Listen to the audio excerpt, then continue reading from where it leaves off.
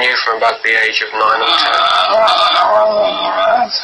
that I wanted to be a scientist. Most of my activities, like playing with model fireworks,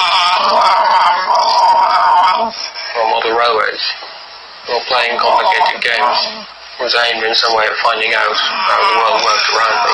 So in a sense you went from modeling planes to modeling the universe. I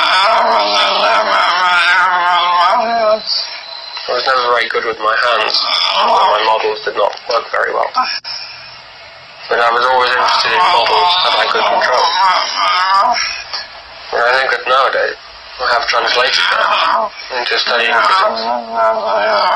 Because in a way, if you understand the universe, then you have control of it.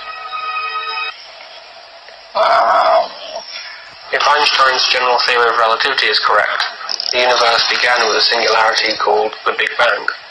Now, because it was a singularity, all the laws of physics broke down, and therefore we cannot predict how the universe began.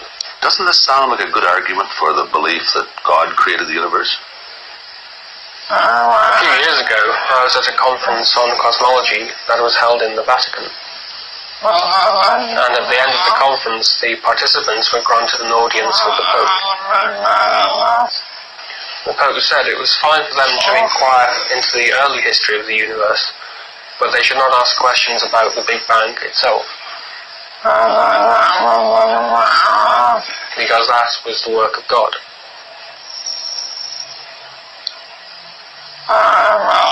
However, at that conference, I proposed that Einstein's general theory of relativity would have to be modified, and that modification would mean that there was no singularity, and all the laws of physics would hold at the Big Bang.